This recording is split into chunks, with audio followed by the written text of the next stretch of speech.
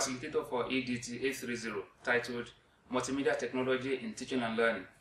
This is the first class, and together we are going to examine the basic concepts in multimedia. Thereafter, we are going to discuss the importance of multimedia system, especially within teaching learning process.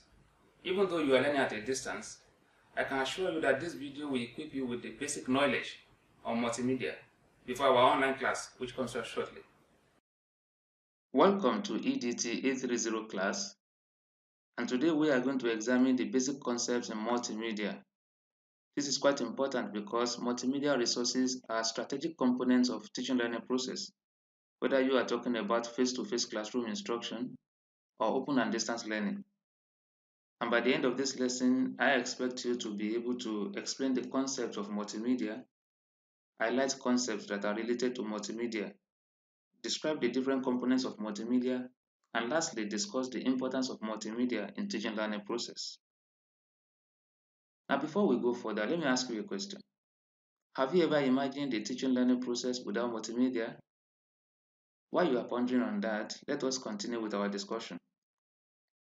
The diverse learning needs of the students in the classroom, especially in this digital age, necessitate the need to integrate media in teaching learning process. Because your students are coming from different backgrounds, they have different learning styles.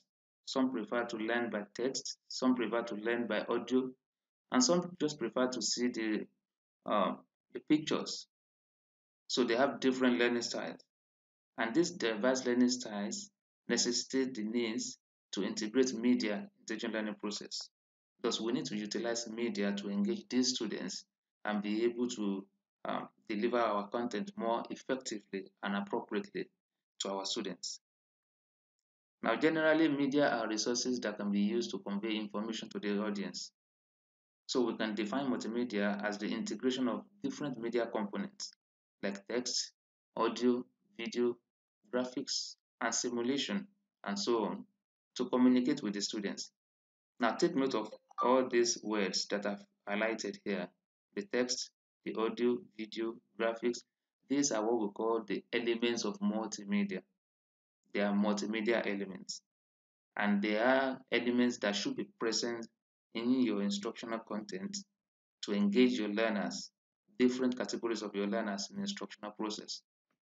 In the ODL setting, for instance, it is the responsibility of the tutor to use multimedia to engage learners in the instructional activities, and that is what I'm doing here.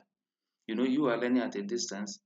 You might not see me now, but you will see this package, you will see this video, and you will watch the video and learn. So whether you are in ODL setting or you are in face-to-face classroom instruction, you need to know about these multimedia resources and be able to use these resources effectively to engage your students in the classroom. Now let's quickly look at the concept related to multimedia. And when you are talking about multimedia, you need to talk about some concepts that are closely related to multimedia. You should talk about technology, you talk about teaching, you talk about learning. So let's consider all this one after the other. Now let's quickly consider technology. Technically, technology refers to all tools, procedures, and platforms that human beings use to control and develop the environment. Now, technology is not only the devices that you see, okay, like computers, like mobile phones, and some other things like that. It might be procedure, it might be platform. For instance, your virtual learning environment. And in the education setting, technology involves tools, platforms, and procedures that are used to facilitate teaching learning process. That is important.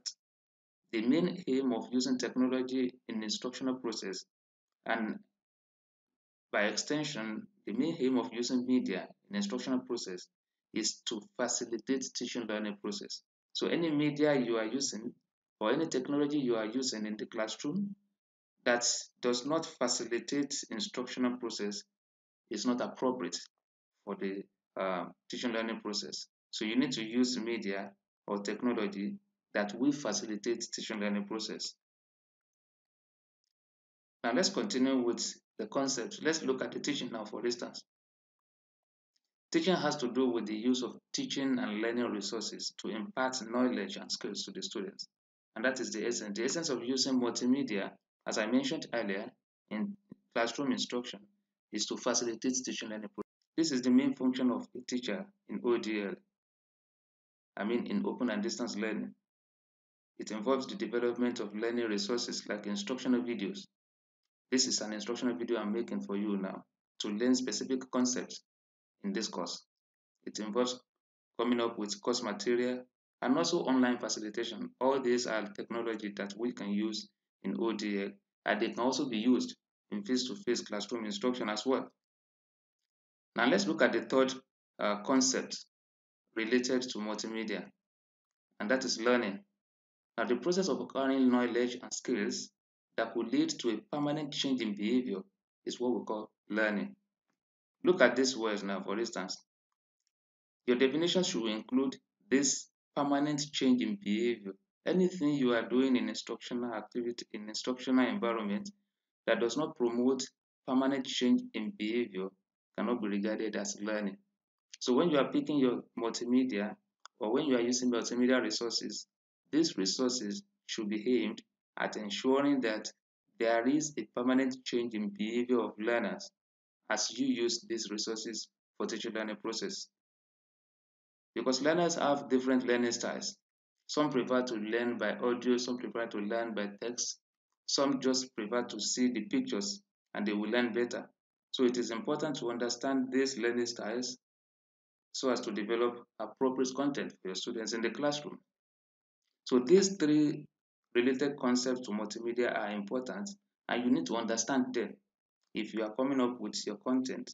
And this will help you as a teacher to do what is required in the production and utilization of multimedia.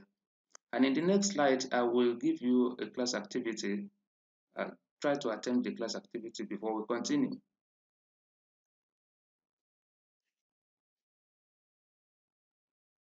I hope you have attempted that class activity. So let us continue. The multimedia element is the next concept we are going to examine now. I mentioned earlier that this text, audio, graphic, video information, and some other elements are what we call the multimedia elements. And all these should be present in the instructional content you are coming up with. So the audio, the graphic, the video, animation, text, simulation, and some other elements are what we call the elements of multimedia.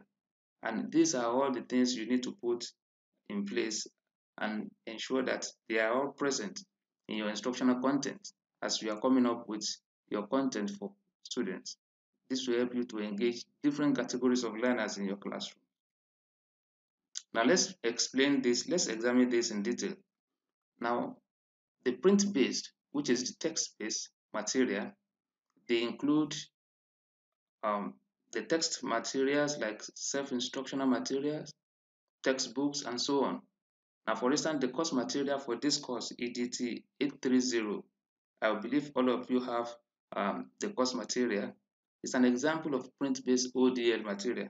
But we cannot rely solely on this text-based material, okay? Because many of you will agree with me that when you see materials that are only text-based, no pictures, no links, or no other media there, you are not interested to read all these materials, okay? The materials will look boring to you.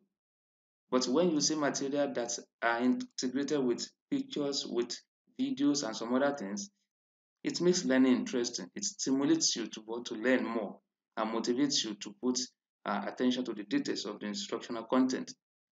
Now let's lastly look at the importance of multimedia system. This is quite important. The first thing is that using a combination of multimedia elements will engage learners more than text-based material. As I just mentioned now, when you integrate different elements like videos, like pictures, like the audio component into the text, okay, it will engage students more than using only text-based material. Another importance is that the teacher or the tutor is able to cater for the diverse learning needs of the learners. As I mentioned earlier on, if you use multimedia resources, okay, you are able to cater for different learning styles of your learners. For instance, the audio components can cater well for students with visual needs or visual impairment, for instance. Okay, and in your classroom you don't have power over who comes to your classroom as a student. You just enter your classroom, you meet your student there, and you have the responsibility to take care of all of them, whether they are visually impaired, whether they have hearing impairment, or any other deformity. You need to take care of them. And the only way you can take care of them is to use these multimedia resources. Multimedia resources make learning more realistic. When students see videos, when they see animation, when they look at pictures, they see graphics, it makes learning more real to them. Okay, it will reduce the level of abstractness associated with some concepts. Also, the multimedia resources stimulate learners' interest. They will want to learn more when they have all these graphic designs, when they have pictures, when they have audio, when they have videos. And lastly, multimedia resources improve learning outcome. And if you are able to use all these elements to engage your learners, you will be able to cater for their learning needs. So as you are coming up with your content, I expect you to use all these resources and ensure that you cater for the learning needs of all categories of learners in your classroom. Thank you for watching. See you in the class.